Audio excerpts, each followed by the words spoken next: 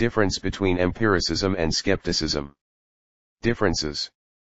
Empiricism is defined, Oxford Dictionaries, as the theory that all knowledge is based on experience derived from the senses.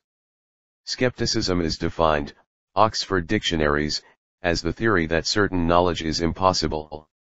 Empiricism is described as a theory that states that knowledge comes only or primarily from sensory experience.